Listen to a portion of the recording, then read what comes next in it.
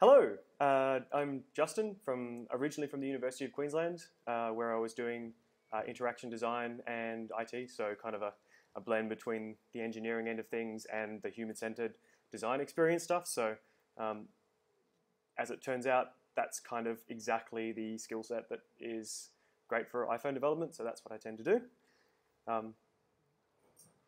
I'm here today to talk to you about a little protocol, a data protocol that I've run across as part of my day-to-day work, which is part of a much larger and pretty awesome open source project that I'll talk you through later on.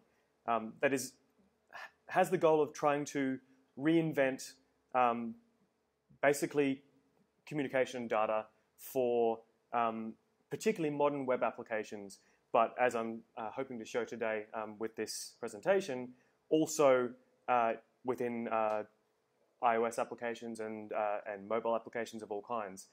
The main advantage being that we can change from this since the 70s sort of pool model of data where you ask for some data, it comes down, the connection closes. That's it. Very much more interesting now that we're starting to see things like WebSockets being standardized is that we can start doing some of the other patterns for data communication exchange between applications, different ways of getting your content that have been around for a long time but just haven't been possible on the web because the web is fundamentally that connect, grab data, pull mechanism.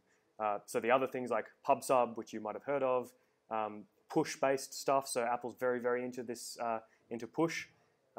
These sort of protocols have existed for a very, very long time. The patterns have been there since the Gang of Four published I've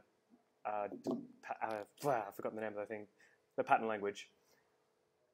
And we're just now starting to see the ability for it to be used more wide scale because instead of being able to do it just within two trusted computers on the same network, all of a sudden we have these standardized protocols for doing that between untrusted machines elsewhere on the internet. And that's why the sort of the playing ground has really changed.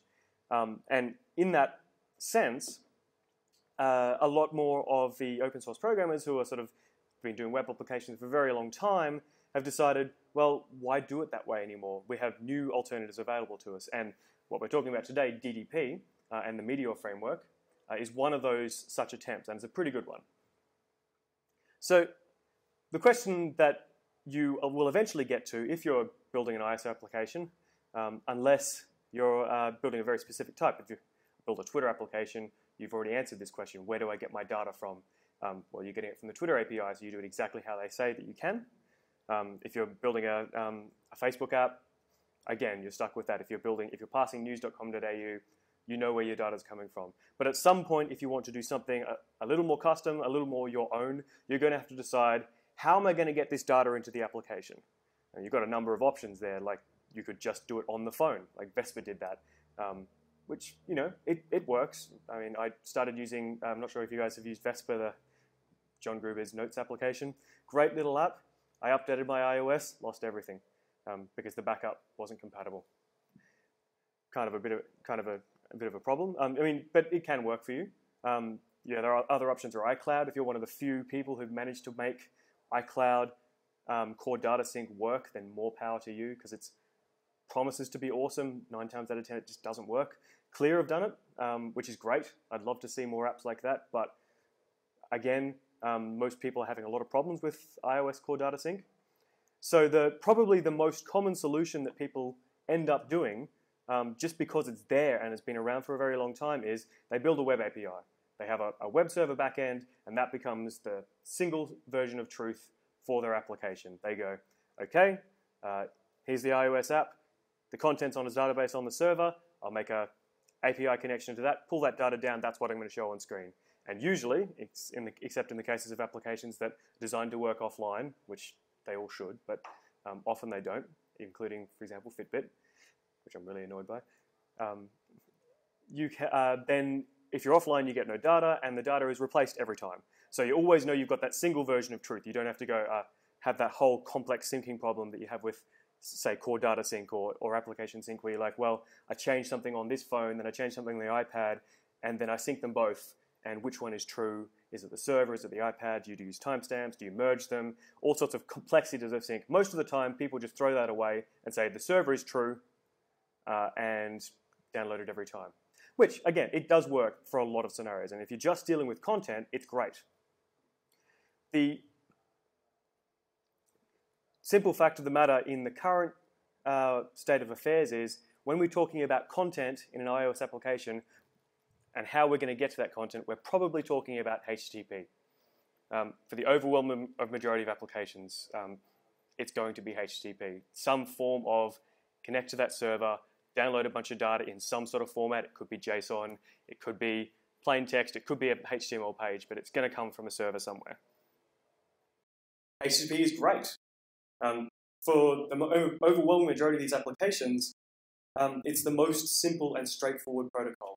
It's excellent, it's stable, it's been standardized for years, and it's simple. So the idea of RESTful web services, excuse me, sticky tags fail. RESTful web services succeeded so successfully when it came to not only the web, when we started seeing AJAX applications, and also the early days of iOS, REST absolutely cleaned up because it is so simple. It is literally just the HTTP protocol. I want to get some data, I make a HTTP GET request to URL, data comes back. None of this bollocks that comes with SOAP where you build a big XML document and maybe you've misspelled the method there, so you get a rejection from the server. You have to go through and parse a document, find that one thing. It quickly gets a nightmare. Simple object access protocol, which was the previous technology, was always doomed to be anything but simple. So that was kind of the way it was. So REST cleaned up, and REST is still cleaning up. It's a wonderful protocol because it's so simple. But what is actually wrong with HTTP? It's strong to say there's anything wrong with it. It works extremely well for the scenarios in which it's set up. It's based on that rock-solid protocol, and it's not going away. It's good enough for most purposes. But it does have, as I mentioned earlier, quite a few limitations. HTTP is fundamentally a pool-based protocol. It's a protocol. It is literally the hypertext transfer protocol. It's designed to make a connection to a server, grab a whole web page, some simple marked up text, and pull that thing down, close the connection. Works very well for that one type of interaction. Doesn't work quite so well when you want to do something different. So we've all had all these sort of intermediary hack solutions. I'm not sure how many of you have ever tried to build an XML application, an AJAX application that keeps a connection open for a long time and treats it like, so if you've ever tried to build a chat app using long polling, it works, it's hacky, it's painful. If it falls over, you've got to try and figure out why it's fallen over. Sometimes you don't even get notified, depending on the browser. It's kind of a bit of a nightmare. So a lot of these other scenarios where we need the idea of keeping the connection open and doing other things with data, particularly in this idea of pushing data down. So rather than saying, I'm going to connect to that server and pull whatever I want when I ask for it, I want to know when something new happens. I don't want to grab the whole web page. I just want to know one field has changed, tell me. So these push state scenarios are becoming more and more popular. And iOS and other mobile interfaces have really driven that. The push notification API protocol is fundamentally a different approach to getting data to applications than making a HTTP connection and pulling that down. If you find, in fact, the way that Apple's push notification service works is very similar to the way WebSockets works and the way we'll be talking about doing stuff today, in that it is actually maintaining a long-running connection. When that connection closes, it opens it up again. So your phone is constantly connected to this Apple server, just so that when something happens, it can feed down to your application to say, hey, there's something interesting happening here. So we want to be able to do that in our apps. So we want to be able to do more with push than just receiving background app notifications. And that's where these second wave protocols, which are, again, old networking being repurposed for the modern age, become really handy. There we go. So enter WebSockets. So WebSockets is kind of old tech repurposed for a new generation, which is great. So the thing about WebSockets is they are literally TCP networking made available on the web. So underneath HTTP, you have TCP. So the high-level protocol, which describes how to get documents from the web, and underneath that, our very useful and flexible protocol designed for sticking packets together and pushing them out over the web. And HTTP is built on top of TCP, but it introduces a set of limitations. Whereas in modern applications, we want to go a little bit further. We want to say, well, I want to get rid of the limitations of HTTP, and I want to use TCP more directly. And that's what WebSockets allows you to do. It's basically a simple negotiation protocol so that an untrusted website, so my application connecting to your server, they've never met each other before. As long as your server says, yeah, I accept WebSockets, I say, give me a connection. A little bit of negotiation takes place to prevent spurious connections, so you can't do 1,000 connections a second and so on and so forth. And then you get a socket opened to pump data through however you like. So you get that freedom to do the kind of application, the kind of sort of data protocol stuff that you want to do, rather than saying, well, HTTP is what you get, deal with it. So WebSockets are TCP. In order to use WebSockets and applications for public APIs, we need to build that HTTP layer back again. Because unless you're doing a dead simple application, just a socket that pumps binary data one way or another probably isn't going to be enough for you. I mean, maybe you're making an echo server. Have fun. Otherwise, you're going to want to do something else. So this is why we're starting to see this kind of second wave of protocols of new ways of getting data over TCP that aren't HTTP, but use the same mechanisms and have the same sort of freedom on the web. And that's what today's entire thing is going to be about. It's one such of these new wave protocols, which is known as the distributed data protocol, which is a simple WebSockets protocol. It's incredibly simple. It makes HTTP look complex, and HTTP is a very simple protocol. But this distributed data protocol, which I encourage you to read about if you find this interesting later on, is a WebSockets protocol specifically designed for the needs of modern web applications.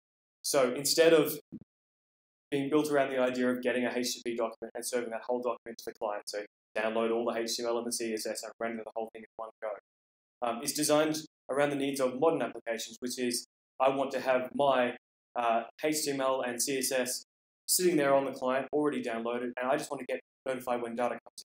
Or alternatively, I'm running an iOS application, and my views are UIKit, UI views, and subclasses of that. And I already have that UI there. I don't want to download that every time. I just want to be notified when data comes in. So DDP is fundamentally about that, just reducing the protocol to the data for the application. It's also about a very simplified way of doing server-side methods or remote procedure calls. So it's a combination of push state, pub sub data. So you get this nicely dynamic data and being able to communicate back with the server using a really simple version of RPC.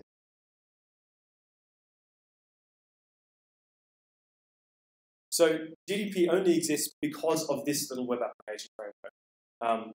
And this actually turns out to be kind of awesome because the framework exists because of DDP, and DDP exists because of the framework, which means that we have a really nice implementation of the protocol that we can use as a reference whenever we want to do this sort of networking in the past. We don't have to start from scratch.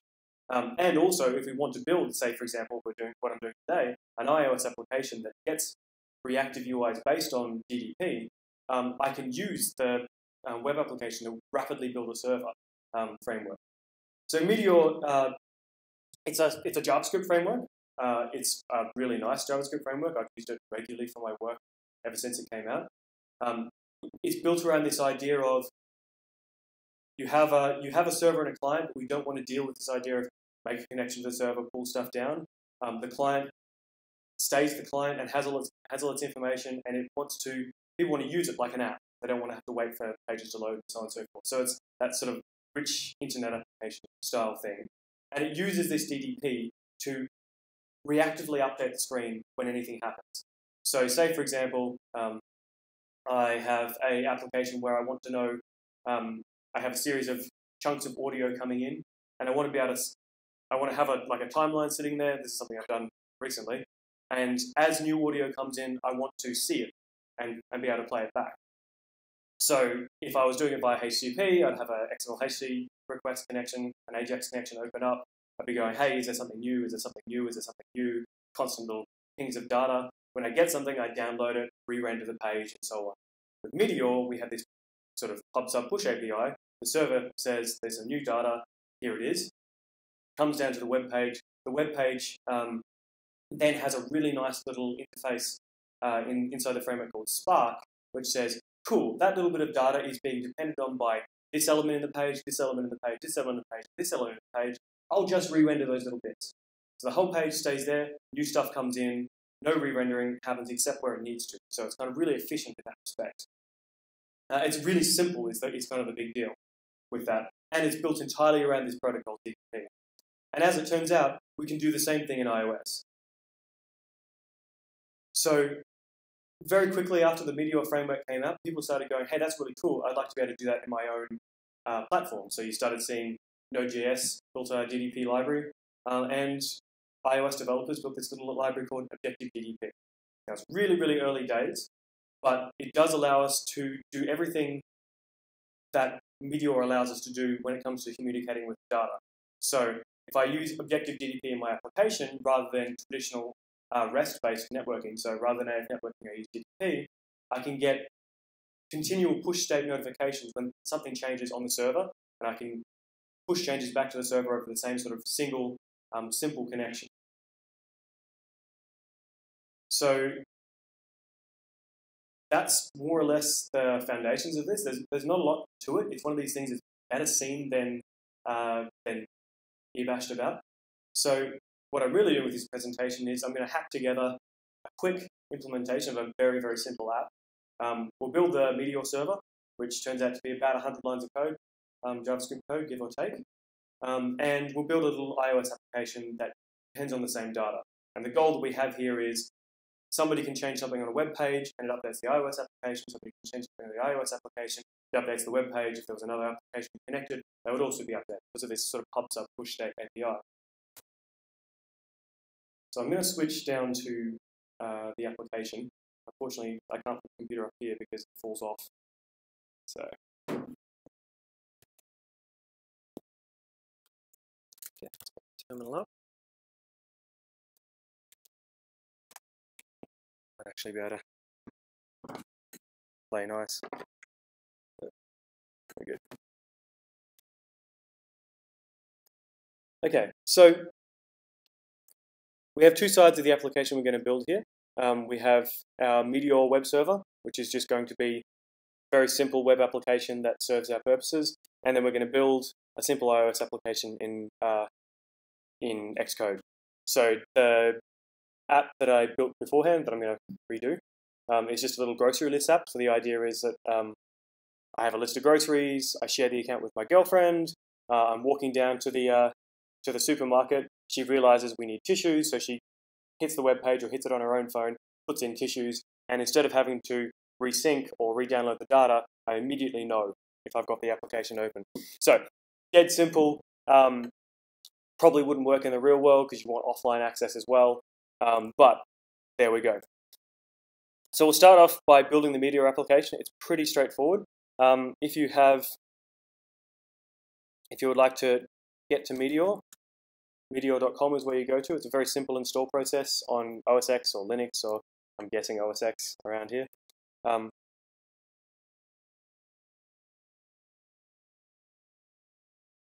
They have a shell script you can control, paste, and run. That'll install it into user space, so you don't need sudo access to run and build Meteor apps. Just copy paste that into your shell. It'll install Meteor system-wide for you. And once you are ready to get started, you go somewhere where you want to install something. So I'm going to go to my desktop. And there's a nice little command line utility that does the bootstrapping for you, which there is very little. So basically, I'll go, okay, Meteor create groceries. So Meteor is the terminal command. Create is the new application command, and then I'm creating an app called groceries. So if I look at my desktop, I've got a new directory called groceries. If I change into that, it's given me the basis of the application. So your typical bootstrap stuff for web frameworks. It's giving me a JavaScript file. and a HTML file, which is where the templating happens, and some CSS, which we're not going to touch today because I'm lazy. So a simple Meteor application can be literally one JavaScript file. You can actually go a lot bigger and build packages and do all sorts of fancy stuff. It's not necessary. So once you've got the application built up, you can quickly just, if you just type the Meteor command in the directory, you get a web server running. Starts it on localhost 3000. I can now access that from a browser. This is a sample application. All it does in their Bootstrap, I believe, is so it has a Hello World template that renders out, and when you click, I think it notifies the console. Let's have a look. Console is too small. Yeah, you press the button. Anyway, so we'll be replacing that. But what that has given us is a HTTP server running on localhost 3000 that gives us that web interface, but it's also done the entire job of setting up that WebSockets protocol. So we have this WebSockets protocol open, and in fact, the web page itself is using that WebSockets protocol to connect back to the server. If I go to the, where is our connections thing? I'm going to open this in Chrome because the Safari developer tools have this frustrating thing where they collapse the icon names when you're looking at it. So if you look at the network, a bunch of GET requests, and where are we? Timeline. Damn it, don't think I have one open.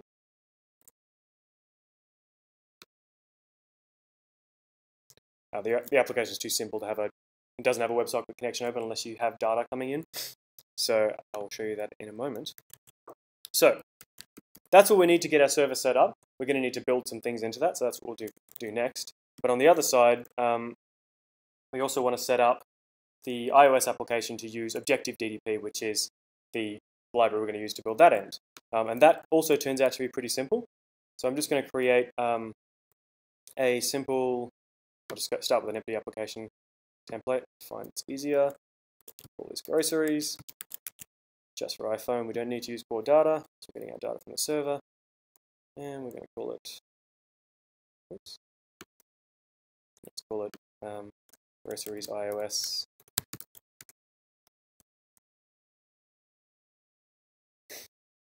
Now, in order to go forward with this, we need the ObjectiveDDP library installed, and that has another dependency on Socket Rocket, which is a really simple WebSockets implementation for iOS.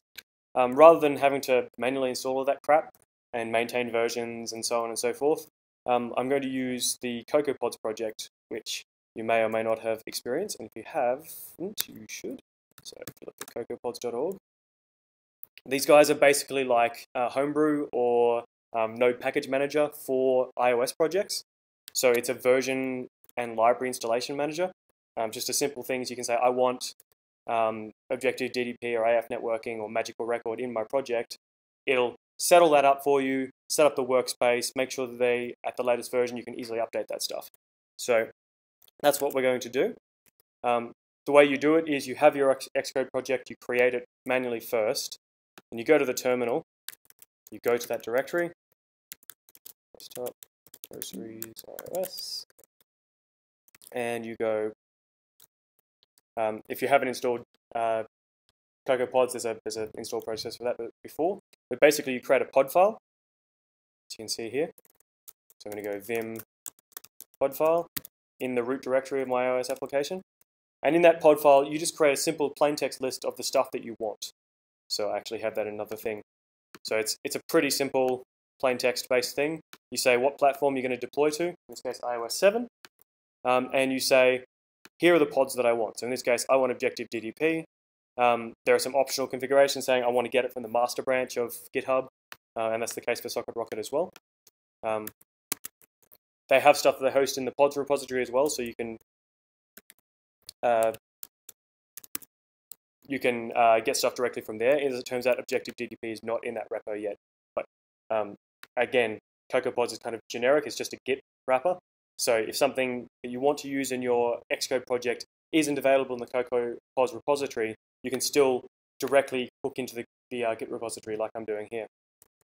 So I've edited that file. It's sitting there in the root directory of my Xcode project.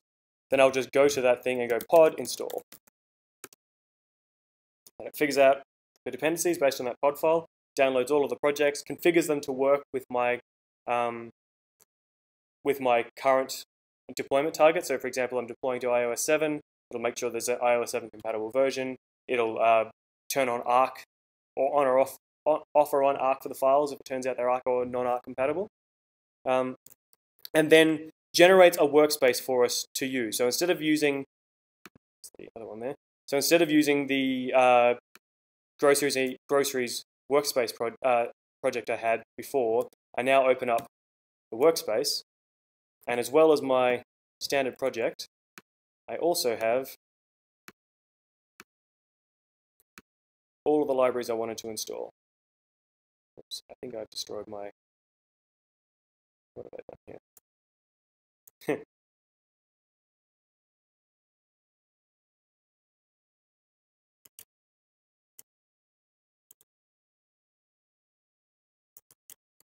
I think it's open in another window.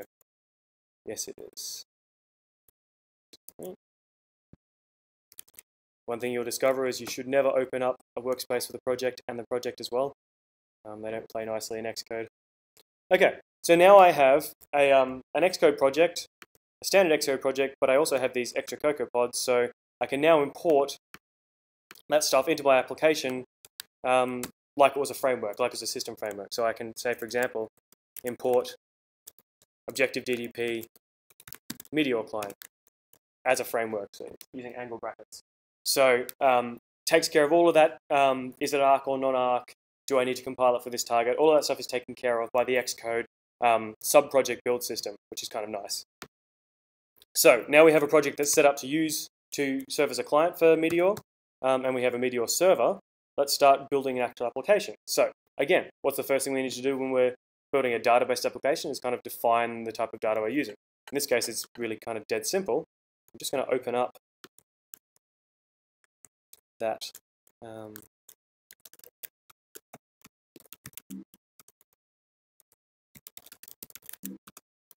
oops.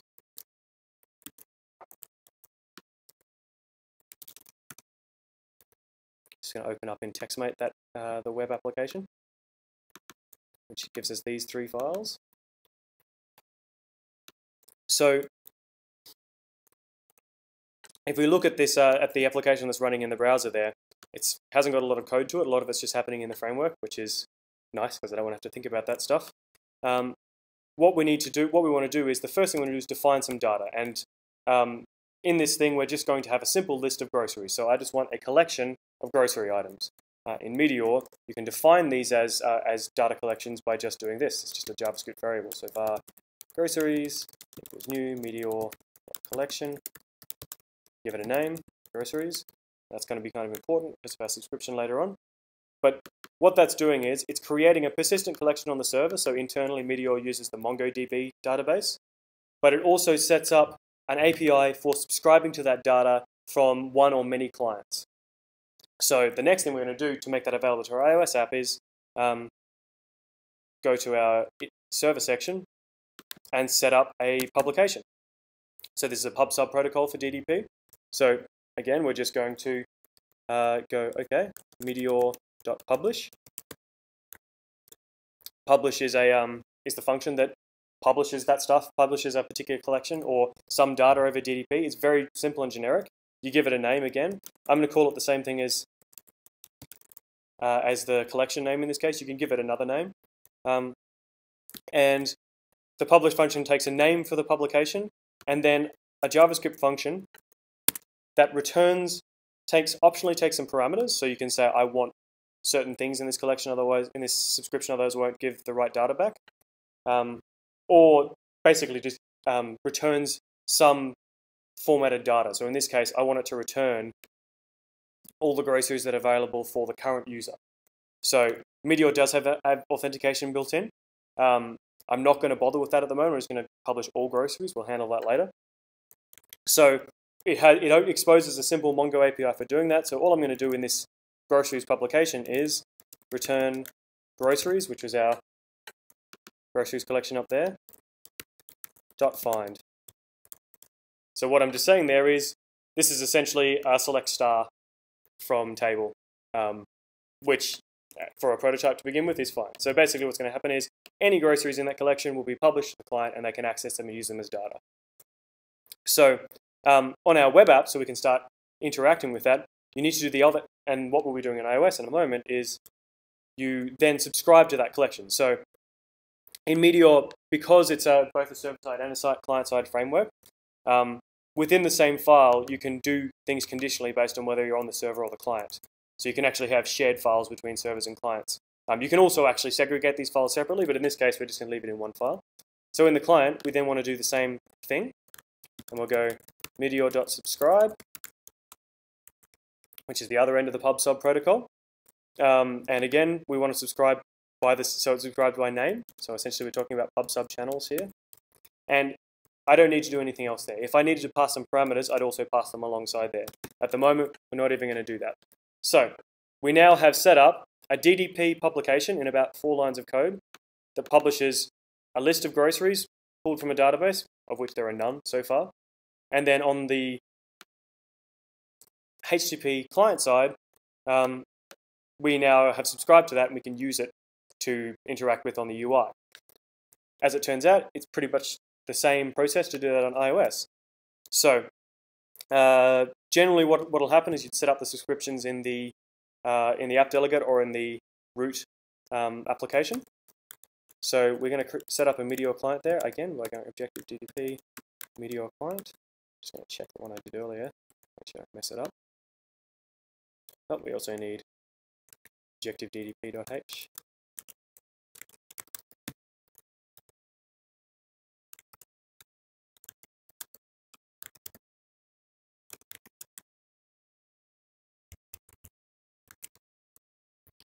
Okay. So once again, we are going to basically just set up on iOS the same subscription. So we've got that publication already done on the server. So at the over point on application launch, we just want to instantiate these clients here. So first thing I'm going to do is just quickly create a property for the Meteor client.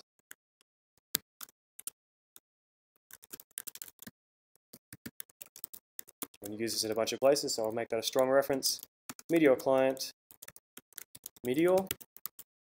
And then in our app delegate, self.meteor client, Meteor equals Meteor client alloc init. Now, Meteor is it handles the niceties of connecting to the Meteor server and back. We also need to assign to it the actual ObjectiveDDP protocol. So that comes in as well. So I can go ObjectiveDDP, DDP equals, this is where we make a connection, ObjectiveDDP alloc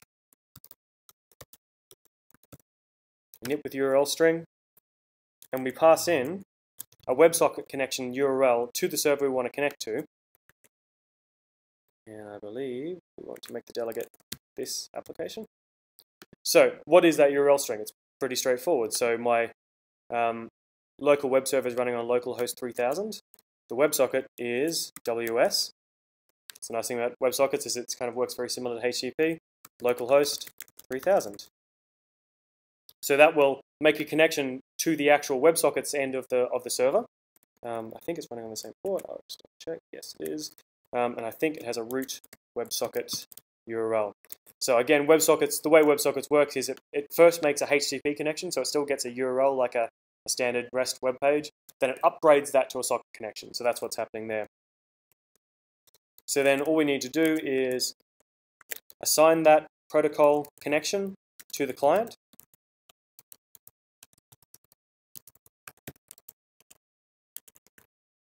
And that's pretty much it. So that opens our connection. So if I now build the versus iOS target just for the simulator, assuming I haven't screwed something up.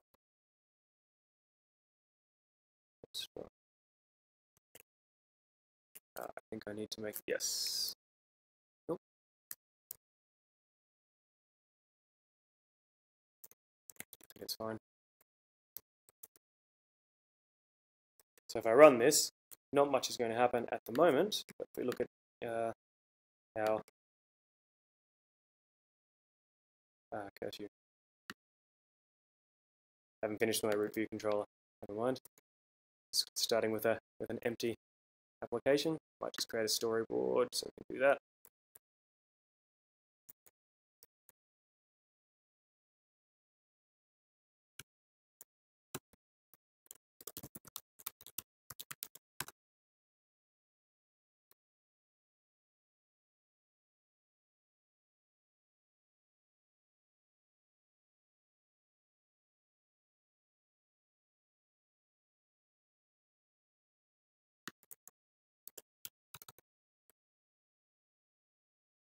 There's my storyboard.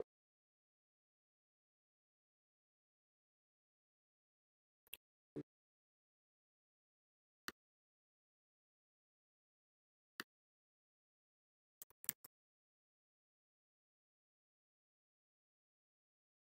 we go.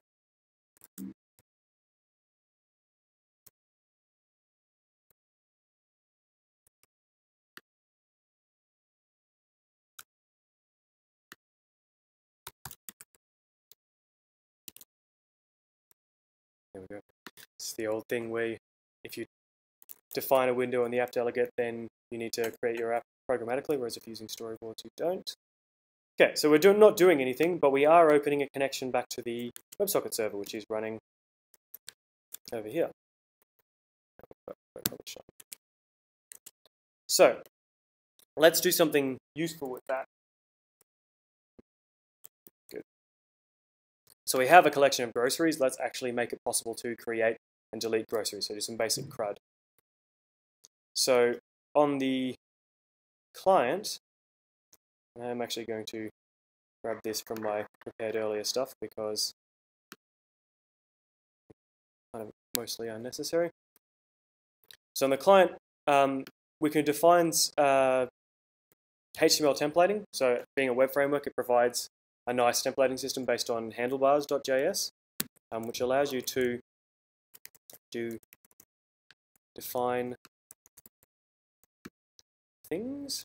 So for example, it allows us to render out a grocery list on the client and take out the content of the groceries, put them on screen. It allows us to have buttons on for adding and removing them, which I'll take you through in a moment.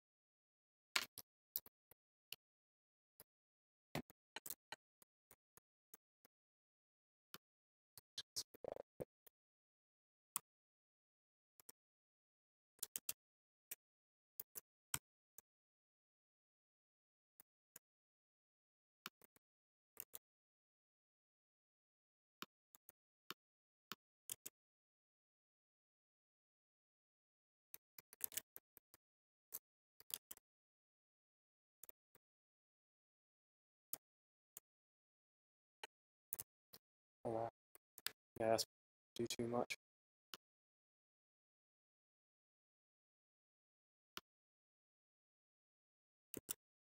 Let's go with one I prepared earlier.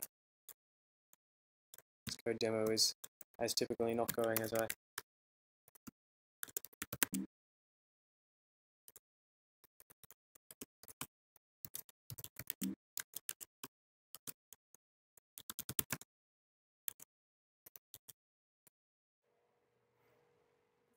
Okay, so with a whole heap of muttering about and making a mess of things, here is the result of just some very simple hacking together of the Meteor through the Meteor templating system, which again is kind of beyond the scope of this talk.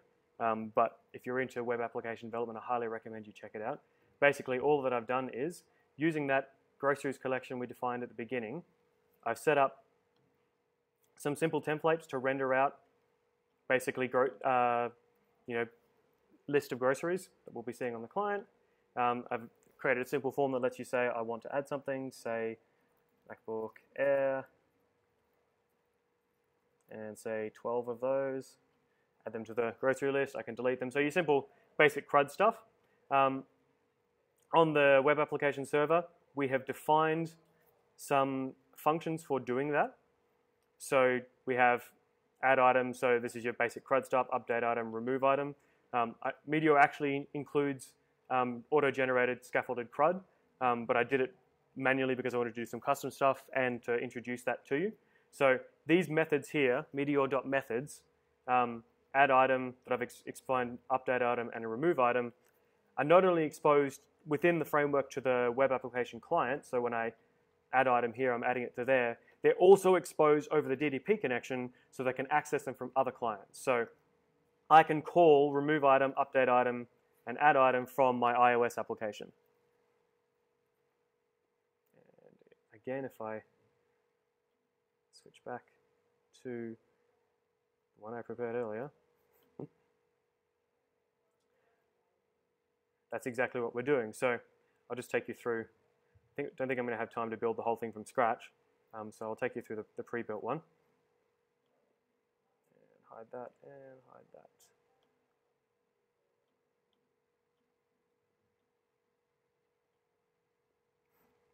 So a very simple application called groceries in space with a table view that gets that data. It's got authentication, which we won't worry about at the moment. And again, that same form for adding and removing groceries. So because again, if I pull that up,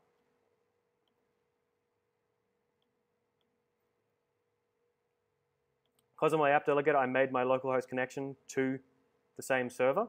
So you can see the stuff, the content I've got in there. And if I look at my actual master view controller here, I also set up the equivalent of those subscriptions. So if you, where's my subscription? I think it's in the delegate.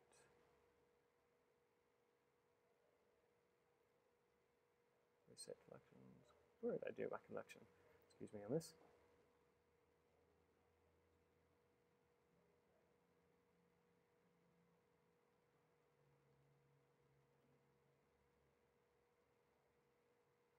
Oh yeah, here we are.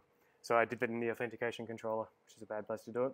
So here's the equivalent of the client-side subscription on iOS, which is just, again, self.media client, add subscription. You pass in the name of the subscription you want to subscribe to. And in this case, because in my example I'm using authentication, I'm also passing in a user ID to say I just want this user's stuff. So that sets up that connection to give me access to that data, which means that on my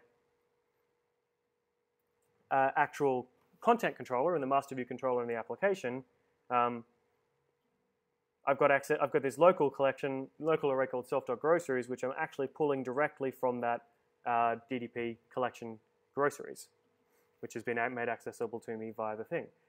So if I run this and authenticate because of the horrible, if I turn off Retina, can I do that? Let's find out. Nope. Oh well, sorry, giant screen. So if I authenticate,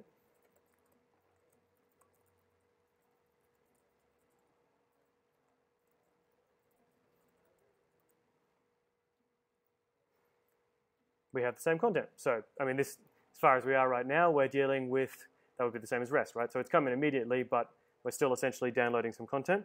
So let's just demonstrate the thing happening. So if I go into here, I'm just going to drag this so we can see both screens at the same time. So if I create a new item here, what's something somebody would buy? Bread roll. I'm so creative. 4 cans. Well, yeah, it has been a long morning. I apologize, this demo did not go as smoothly as I'd hoped. But as you can see, it came in immediately on the iOS UI. And if we go the other way around and go, say, coffee, all coffee. Oh, that's right, don't work on me, bastard. I don't think I think I've broken my iOS connection. Why? didn't actually add it to the local one.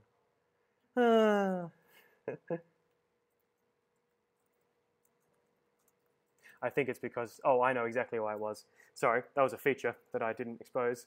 The server side is actually checking to make sure it's a valid quantity when you try to add an item. So that's why I was doing custom methods. I'm doing some validation. I'm saying, hey, does the quantity match a number with a unit to make sure that people are putting in right things? So if I was doing this properly, I'd say, I'd give back an error saying, hey, you need to put in a real quantity and so on and so forth. But demonstrate that again from iOS. Salami, 800 grams. As you can see, it's sort of being pushed back and forwards between the servers. And you get a whole heap of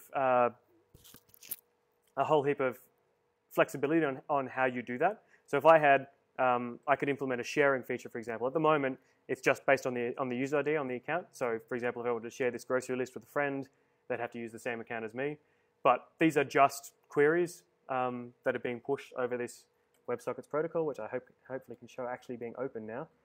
If I show you let's open that in Chrome again.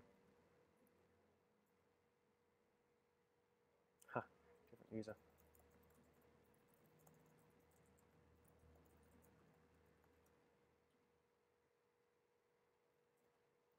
So I pull up the network.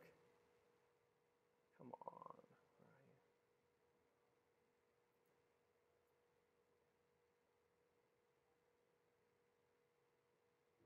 Here we are. So we have a WebSocket connection that's been opened between the server and the client, and that's the actual one place where the data is going back and forth. All of these other connections are just because we're in development mode, and it's reserving all of the static assets, the CSS files and the JavaScript files for the framework separately. So all of this data is just being pushed up and down by that one WebSocket connection. And similarly on iOS, we have a WebSocket that's opened. If it closes, it gets reopened, and that data gets pushed up and down between them. So you have this kind of nice ability to have live updating UIs for multiple clients. So I could, for example, have a quiz application and push out the answers, and at the same time to all clients, they would get that data updated on their interface. So this is the kind of thing that WebSockets and DDP is really good for.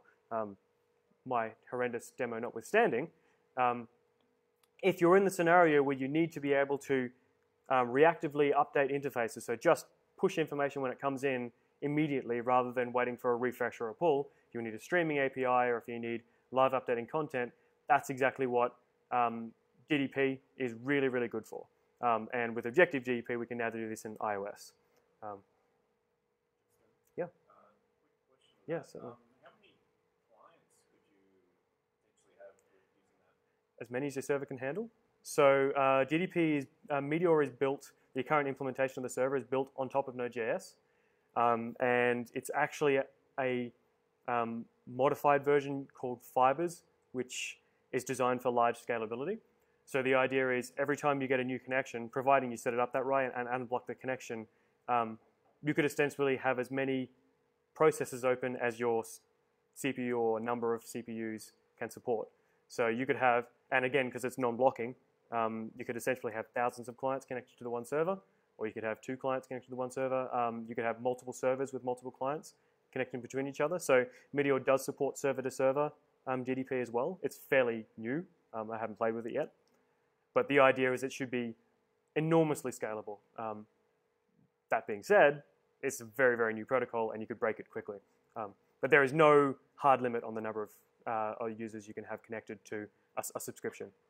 And there's no technical limit to the number of subscriptions you could have. I could have thousands of different subscriptions for different, like, arbitrary things. So, you could have one for each aisle, or I could, have a podcasting app where I have different subscriptions for every channels and be pushing live audio through that channel. Pretty much all of that's possible. But again, very, very early days in the protocol, but it is open source, which is why these things exist. So please check it out and fix it. Hey. Not at the moment. Yeah. So at the moment, the way that the library is set up, it's opening the socket connection on did become active and refreshing the stuff. So when you close it down, socket connection will probably close because of iOS's background task multitasking rules. You could probably keep it open for like up to 10 minutes based on the, you can ask for a connection to finish. In iOS, you can say, I need to do some background processing. But again, that puts you at the mercy of the operating system. If it says something's more important, they will close down your application. So it's not a huge deal in the sense that as soon as you open up the WebSocket again, it's going to give you the newest version of the truth. But if you needed to have stuff happening in the background, you would need to find a solution for that. And the current implementation of the iOS library doesn't support it, but I'm definitely looking forward to seeing that happen. I'm personally hoping to implement that Mini Mongo API for offline access. That's something I'm very keen to do myself, so I'm planning on starting a GitHub repository very soon. Because at the moment, for example, if your phone's offline, you don't get access to any data. And what I'd like to see is, like in the actual Meteor web application, if the server and the client are disconnected, you can keep using the app, and when they reconnect, the data gets pushed back. So that's the other side of the Reactive UI was everything happens and then it gets synced to the background. The iOS library at the moment is very early days, doesn't do that. It requires that connection to be open. But it's definitely possible to do that. I'm hoping to wrap core data around that API. So yeah, at the moment, no, but I would imagine soon, yes. Cool. Any other questions? I think we're just about at time. Yeah. Yeah, I did leave a lot open, so. Yeah, I just wanted to ask, I mean, we're talking about like basic scripted. Yep. Is there a big data cost? No. So the data comes when you push stuff over it. So for example, when you're as I mentioned earlier in the talk, Apple's push notification service is a push style API. So it's not DDP, but it is the same idea in that it maintains a long running connection that pushes data over it. But maintaining the connection itself does not cost a lot of money to maintain. Like, so your mobile charges are charged based on data sent, and the connection remaining open might use a kilobyte in a day. Well, it'll probably use a bit more than that because it uses a bit of data every time it closes and reopens. So if you go out of data and reconnect, you'll have like a kilobyte or two while it negotiates that connection. But when it's just sitting open, unlike long polling where it's constantly having to go, am I still there? Am I still there? Am I still there? Which does have a massive data cost over time. Long-running connections like WebSockets don't. So that's one of the reasons why they're pushing for that over the traditional XML HTTP stuff.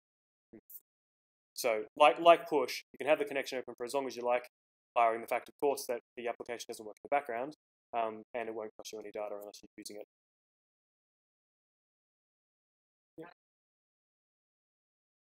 Yeah. Again, the WebSocket connection itself won't, but if you're sending a lot of data, it will. So it's the same as the thing. I would imagine that the current implementation of the WebSockets protocol probably would have some battery impact because we don't have the same low level access as the Apple push notification stuff to keep itself at low power, except when it needs to be higher power. I can't guarantee that it wouldn't have a battery impact. I imagine it probably would, but it wouldn't be. It's nowhere near as significant as REST is if you're getting a lot of REST data through because you're not constantly opening up that connection and closing it. So when you're opening a connection, you open you're basically telling the thing, give me as much bandwidth as possible. And basically you're talking about waking up the Wi-Fi if your Wi-Fi is going to low power mode and everything like that. Again, I don't have the expertise to know how much it would affect it. I haven't noticed it affecting stuff myself, but then again, it is only working in the foreground for the moment, so I don't have it open all the time.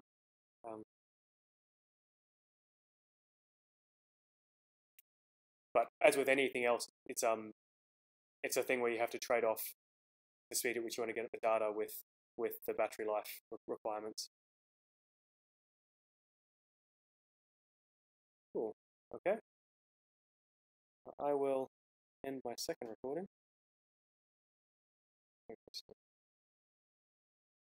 Maybe not. Okay. Bye.